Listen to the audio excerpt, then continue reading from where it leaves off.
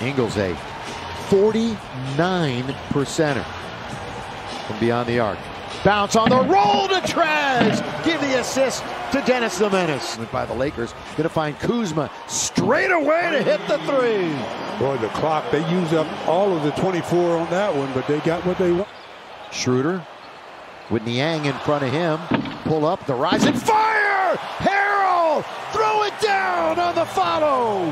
Play by Montrez, the missed shot. Look, nobody put the body on him, and he just takes it straight to the rim and waits for the miss and flushes it. That's a nice play by Montrez. He even liked it. Yeah, he did. Smile. Up the ladder, trampoline time. You know, working a play to get a good look at something. 8.5 seconds. Again, a 3 to win, a 2 to tie. Schroeder's going to go to the basket all the way, and we're tied with 3.5 seconds remaining. Does, and that's take it to the rack. I thought he would do that on the previous possession. Settle for the three.